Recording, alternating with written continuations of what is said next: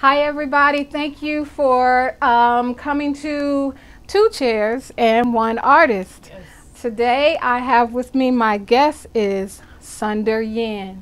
She's new here to Charlotte. She's been here for about 6 months, Yes. but she's already in the art scene here. She has work displayed at a restaurant called Counter. When did you realize that you had this passion for creating such amazing work? Thank you. I think it was around when I got my first film camera. I was 18 and I had switched from chemistry to visual arts at Clemson. And it was my first project. I delved into the body and did a bunch of documentary pieces on different parts of my body. And I displayed it in my mom's house, and she was like, "What is this?" And it was a little alarming because they seemed like nudes. But that's when I realized, like, I just think about art in a different way, and that camera, like, documenting the present on something so antique, that film, like, it was different for me, and I realized, like, art, I love the expression of it, but it wasn't until age 24 that I became serious about the passion for it. Really? Yeah. Wow, and you are what? 28. You're 28 now. Yes. She's 4 years into this. Everyone, look at what happened in 4 years. Oh my gosh. Okay, so you mentioned that you were at Clemson. Yes. What in particular influenced your art? The expectation of existing in one way, but actually living and feeling in a different way, and that battle between the two on a daily basis. I always say I feel like I'm a liberal at heart, but being in the South, I was raised to be conservative.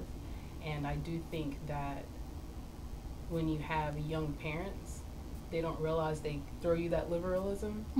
But because of the parents I had, they also gave me, like, mind your manners, understand not to step too far into something that you can't get yourself out of. Right. And something my professors in college told me, and one in particular, Sydney Cross, my printmaking teacher, she said, "You tiptoe on controversy in such a way where you say what you want, but you still have respect for everybody around." And I've held on to that because that's how I was raised. Always respect people. And that in and of itself is an art. Okay, your artist name, TheSonderYen. Yes. Where did that come from? I love it though, because it's so unique. Thank you. It honestly came from me coming out of a place and realizing that everybody around me, we have our own paths, but that doesn't necessarily mean that we can't coexist. So I honestly looked up just words that just meant different things, and came across Sonder, and it was kind of like a wanderlust. Like that was my word. I looked up wanderlust. And was like, I need some synonyms for this. I'm not about to call myself wanderlust, Right. Let me see something else.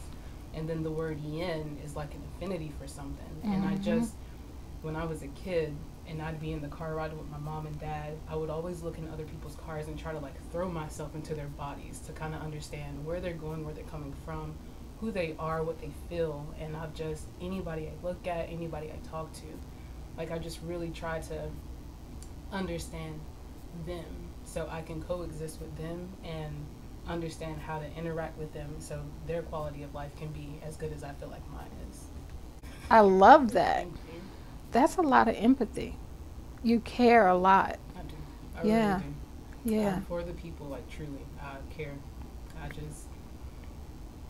You can't try and change the world without understanding or wanting to understand where people come from. Yeah. And putting yourself in their shoes sometimes. And that's what drives me every day. You have various styles of art. You have abstract, digital, Yes. photography. Yes. You do the etching. Will you share about these different styles? How did these all emerge? Because it's such a wonderful range. Yeah. Okay, so my first introduction to art, into fine art, was with my film camera. my chemistry teacher took me down to the visual arts building. He said, I'd rather you get out of chemistry and failing it for the third time and graduate with something that you like to do. And I was like, okay, but because my parents had never really championed for the arts, I was nervous, I was scared, and I didn't know what to expect. And so my first class in fine arts was photography. And I was tasked with going to get a 35mm camera and film paper and film so I could develop all of it. And we did this in a dark room. Yeah. And it was something about spending time in the dark that allowed my thoughts to just kind of do their own thing. And you're having to like process stuff without looking at it. And I kind of looked at my art at that point and kind of like life, like this is kind of like life. You go throughout life sometimes and you don't know what's going to happen. Right. And so from there you have to take more classes, so you're introduced to more styles of art. And I'd never heard of printmaking before, wood carving, like any of that type of stuff. Like it was new to me. I'm from a super small town where our art program was almost cut. Like, so all we did was draw. Yeah, it was kind of sad. But when I got to college and I got to a place that offered more than what I was used to, that's when I started to see the world in a different place and started to think about just the different kinds of art. And it wasn't until I took my printmaking class that I realized that you could combine different styles of art and make it what you want. So I was able to use some of these. This is actually Cosmopolitan is actually the first self-portrait with my 35mm camera that I did. And I'm literally just looking into the actual camera. And at the time, I was really on this self-image kick and what it means to be beautiful. And so I just thought about Cosmopolitan magazine because I read it often. Like it was my favorite. Why am I reading that in college, you know? Like, right. Compared myself to the girls on the cover, and I thought about all the things I wanted to do to my body to make it look the way these ladies did. You know, I wanted my lips to be a little smaller. I wanted my cheeks to be a little slimmer. You know, neck to be a little longer, face to feel more slim, and then don't even get me to the rest of the body, you know. Just that in itself showed me that art, you can use any material to express how you feel. You don't just have to use film brie. You can use wood to get out that frustration when you carve. You can use screen print to squeegee something down with some anger, you know? Right. Just press down and put pressure on something else other than yourself. And that's just where it all came from. And this is probably a 3-color reduction cut wood. I don't think I have it with me today, but with that, you have to look at each layer and spend time with it before you print it again. Yeah. So in that, you're spending time with yourself, with your thoughts, depending on what your piece is about. And with this one in particular being so personal, this was like a good 3 weeks of like diving into my brain and understanding why I chose some of the words I did on here. Like sexy down here, like things I didn't feel, you know? But this was one of the beginning pieces of exploring. And is that sunny? Is that sunny down there? Yeah. Yes. Wow. Yes. That is amazing. And I see the arrows are going up, pointing to Cosmopolitan. Wow. That is amazing. I love it. Thank you. So we're going to talk about what was at one point called Kanye West taught me, but I know for the times Yeezy taught me. This is probably one of my favorites because of the fact that this print in particular, I had a classmate called me narcissistic, and I was offended when he said it, but when I got older and I looked back, I was like, I very much was. So each little section is actually from my camera roll at the time, and each picture, they're different, but these were pictures that I would post on my Instagram, but it would take about 30 to 50 of them in my phone before I chose one, and they all look the same now, but back then they didn't. Right. And so on top of that, I have this blue heart that I printed because I wanted to show how my lifeline at that point was dependent on how other people saw me and the praise I could possibly get from them if I looked a certain way. And this Kanye quote is 1 a.m. and I can't stop thinking about myself. Had also just got out of a really bad relationship, and I was like, yeah, it's all about me at this point. And at the same time, though, I'm thinking about myself in ways like my worth. Like, am I really worth this? Am I really worth being at Clemson, you know, with all these kids who have plans after college? I had no idea what I was going to do. Wow. You know, so this is so jam-packed with this girl who looks so different in each picture. She didn't know who she was. And it's like, I'm up thinking about myself, but who is self? You know, where's my lifeline? Is it really me? Is it people? Is it perception? So that's where this came from. And what people don't realize is that with printmaking, you can combine different elements. So this is actually film, and it's a film negative.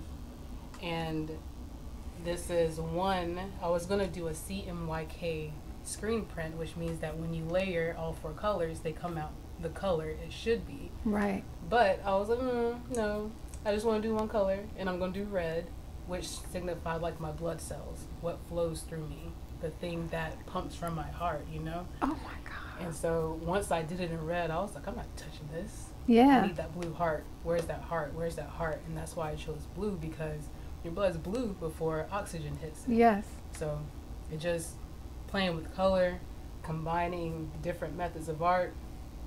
I just think it speaks to how people are made up of so many different things, but how sometimes we can kind of cut ourselves into pieces and make that who we are as a whole.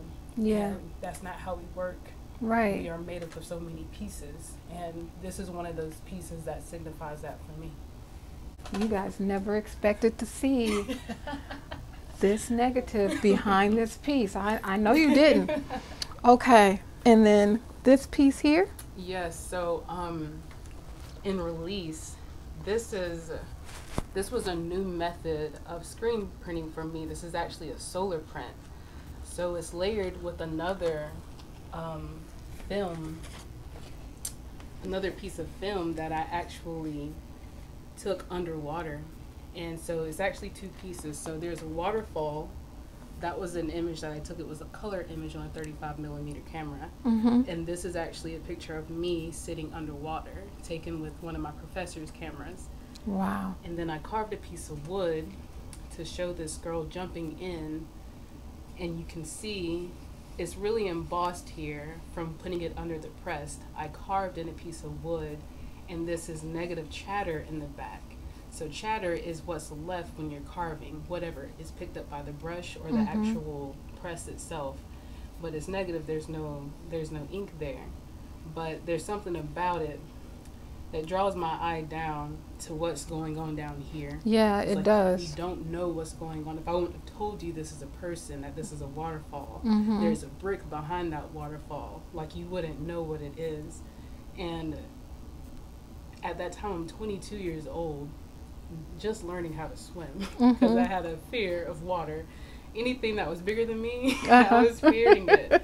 And so I just wanted to really embody what it felt like to finally submerge myself in something that I felt was bigger than me. Yeah. That was bigger than me.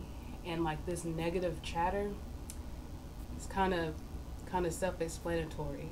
At that point in my life, I had started to release a lot of the negative people around me, a lot of the negative talk, a lot of the negative feelings at that age. And one of my releases was going to my swimming pool in my apartment complex and going running for about 2 miles. And then I'll go jump in the pool and I'll sit up underwater. And I'll just try to get out whatever it is I need to. Wow. Releasing. Yeah. So this piece, and my body was snatched at that time. It was looking good. So this was a pivotal piece for me as well, and a new method of printing. And with this one, you would just layer the images on the plate, and then you put it under UV light. And what I thought was interesting about that, a lot of people don't know, I'm a tomboy, but I'm a girly girl at the same time. I love getting my nails done. Yeah. Like I really do. And it's something about when you put your nails under UV light, like how that dries it. Like it's something just so interesting to me about how the color changes when you put it, like I don't know, it's just something maybe it's just me as a creative, I don't know, but Yeah. being able to kind of relate two different parts of my life into one, that meant something to me as well. That is beautiful. Thank you. All right. And then we have Barack Obama. Oh, yes. Mr. Obama. So with Obama, I think I printed this in 2017. It was kind of my first step back into getting into art and trying to find who I was again.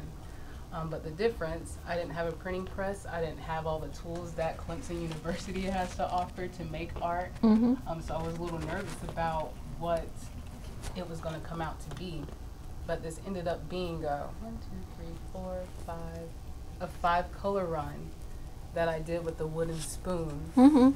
And With a wooden spoon? a wooden spoon and some really cheap carving tools. And when I got done, I cried because I felt like God had told me at that point, you don't need all of the glitz and glam to use the gift I gave you. You can use what you have. This was one of the toughest pieces, and in actuality, I had a friend from Clemson who had asked for me to paint him a picture of Obama. And because I was so consistent and not confident within my art, it took me a year to even get started on the painting. Really? But instead, I started to do this. Yeah. And what was different at that moment when he asked me for that painting, I was still living with my parents. And I think it's important as an artist that you have a space where you feel freely and you can create without feeling like the pressures of whatever chores, like you know how it is living alone. And so when I'm living by myself and I took a sabbatical, we're gonna call it that, from work. Okay. Took that sabbatical. I'm just sitting in there. I had my hair up in a pineapple and I'm listening to the SOS band. Yeah. And I'm just carving into this, and I did this within all like 3 hours.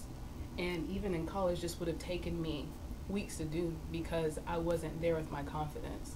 But it was something about walking out of corporate real quick, stepping back into Bree, and understanding that, God made you something totally different than what you're living in. And you had to find that. Yeah. And using a wooden spoon that I found in my apartment, and using these cheap $11 carving tools and a piece of wood that is tough, this was the perfect person to do this with. Yeah. Because he embodied something that I did not have. So when that guy asked me for that painting, I ended up finishing this. I got it framed and I sent it to his house, and he had no idea. He gave me a call, and it was funny because he was on a new walk in his life as well, and he said, I didn't know what was at my door. He said, but when I opened it and I saw it, he almost started crying. Yeah. And I don't know if it was because it took me so long or if it was just the fact that it was something he asked for, but he said it was even more than what he expected. And this is that chatter I was telling you about. So this is the actual block that goes with it. And what people don't get is sometimes you have to paint it first. You have to ink it with your rolling slab. And what's even interesting about this, my little roller is 4 inches long. Yeah. So to get an even coat, it kind of wasn't possible for me. I just kind of had to keep rolling and hope and pray that it was going to come out, looking okay. But I had to do that with every layer. So every color is a different layer. And I don't know, this was just such a pivotal piece for me as an artist that showed me you can do it. Like, yeah, you can do it. Yeah. Because this is tough to do outside of a studio, in my living room, But this chatter, that's what this textured part is. And this is where you can still see some of the ink after I've cleaned the block. But each layer represents that color when you carve it back. And there's something about chatter for me that it just adds emotion to a piece, and it just kind of shows the stress of what your body may go through. And I thought about Obama, and I thought about what he meant to people when he stepped into the role he did. And I thought about what he weathered, but how much grace he still showed with it. Yeah. And for me, that's when I started to kind of dive into myself and ask myself, are you embodying what you want, and are you being graceful in the way that you would want someone to be graceful with you? no matter what the situation is. So Amazing. Wow. started the journey to self-discovery. And I think it's people like them that strive, that make me strive to like, to just be so human and authentic that people understand, like, you can impact people without having a whole bunch of money. You can impact people without having a status. Like, they've probably always impacted people. They just finally got a platform to be able to impact more people. Yeah. And I think about the different people every day that I meet that I'm impacted by, you being one of them. It's just kind of like, you never know what shape, what color, what size, what age they're going to come in. Yeah. And you just have to be open-minded enough to receive it. And they're just two amazing people that made me realize that. Her art is just amazing. Thank you. And this everyone is just a small sample.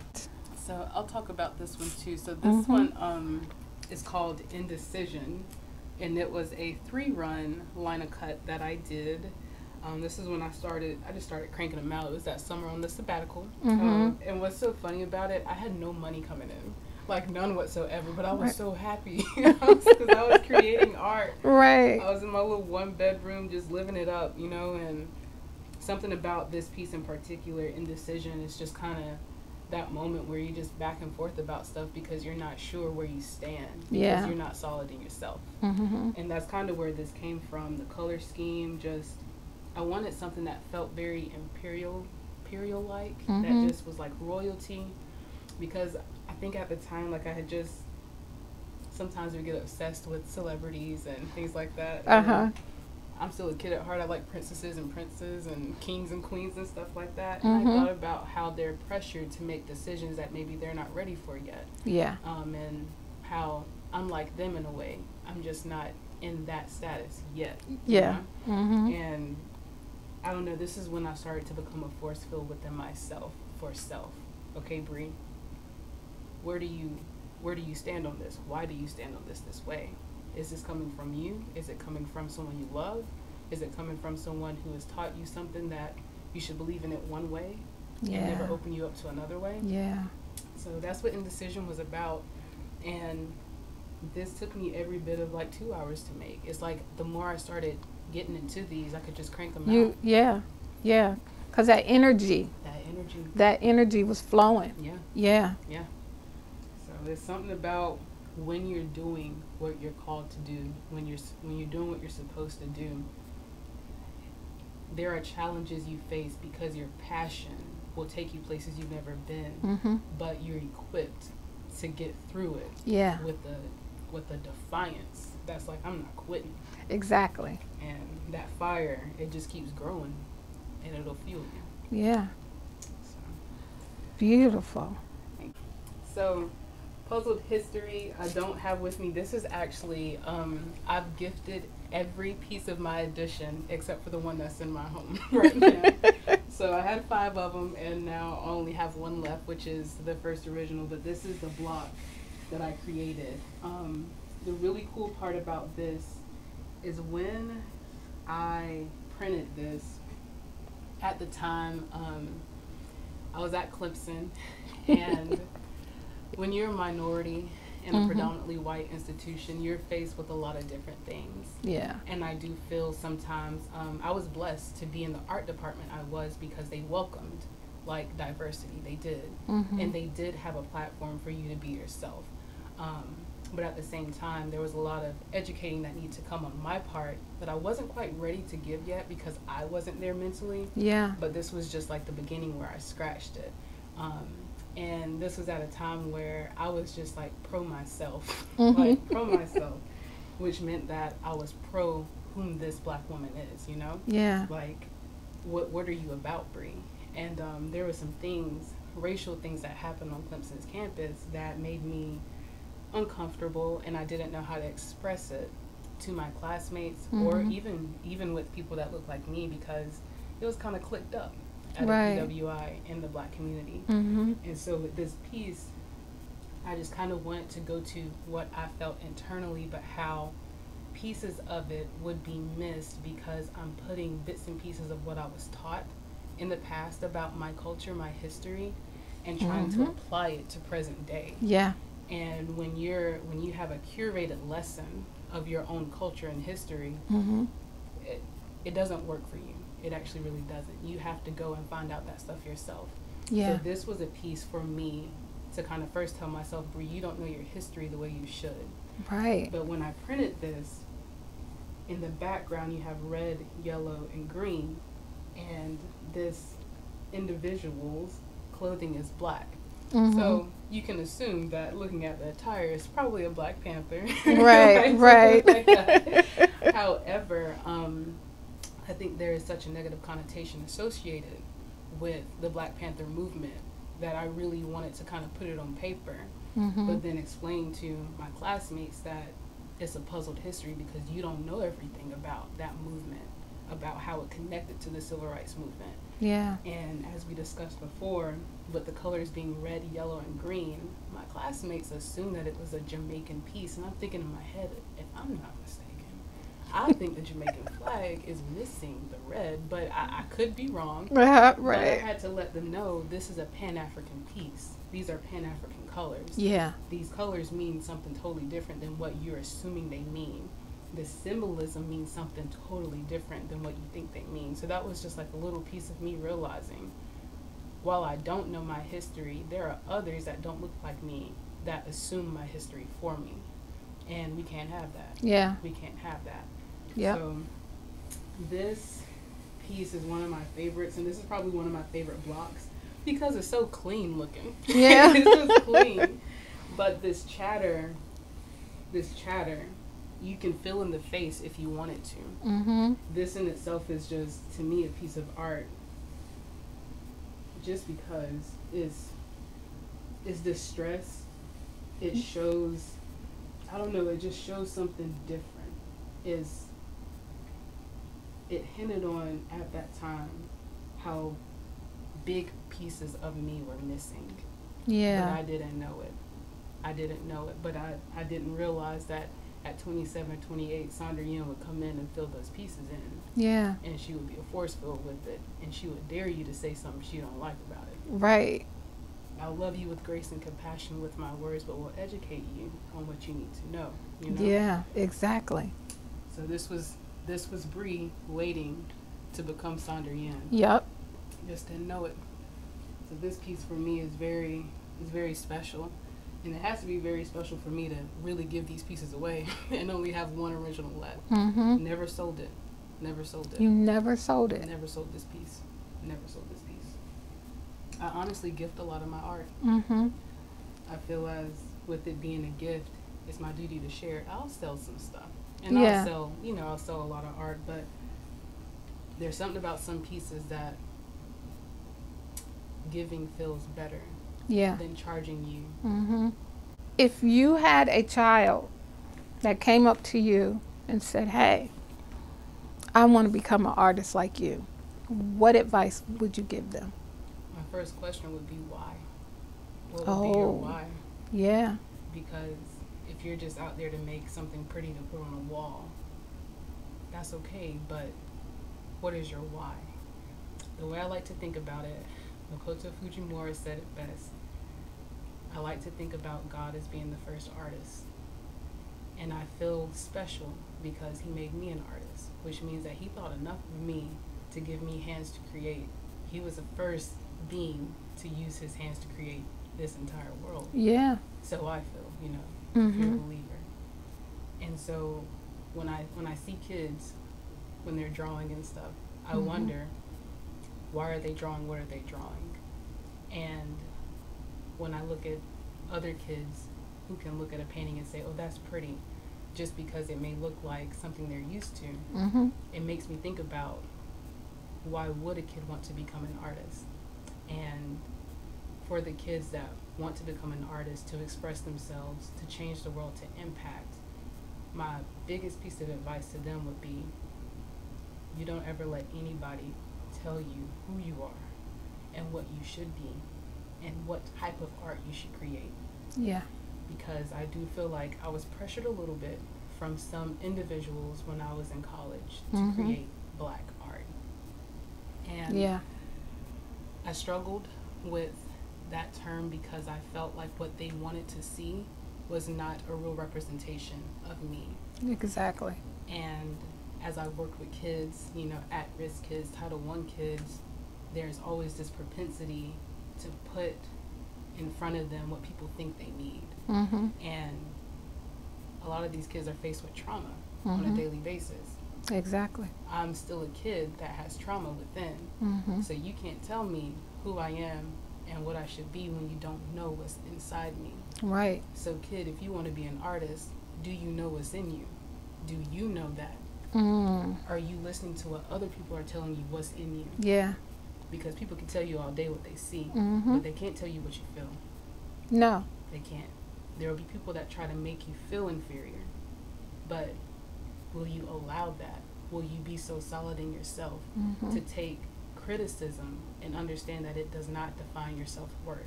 Exactly. And those are all things that I faced and didn't have the confidence, you know, the faith, the support to really battle through that and be like, I'm an artist day in and day out. That's who I am. That's who I'm going to be. No, I got raised into something else that was still just as great, but I wasn't happy.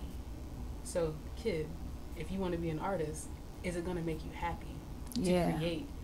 But to also have people look at you and tell you that this is not the best path for you, or you can't do this because you can't paint or you can't draw. Like I was told in college, you know. Are you going to let that deter you from being what you said you wanted to be?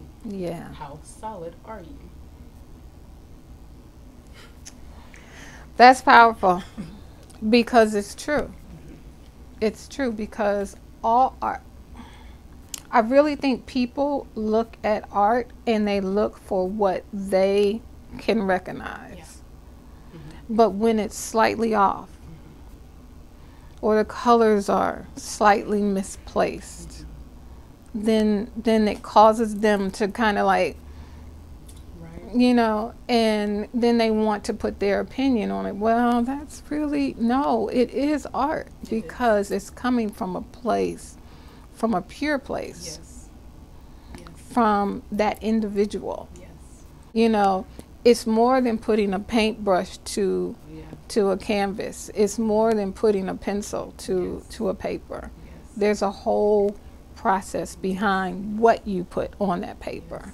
If anyone wants to buy your artwork, where do they go? You go to Etsy, TheSonderYen.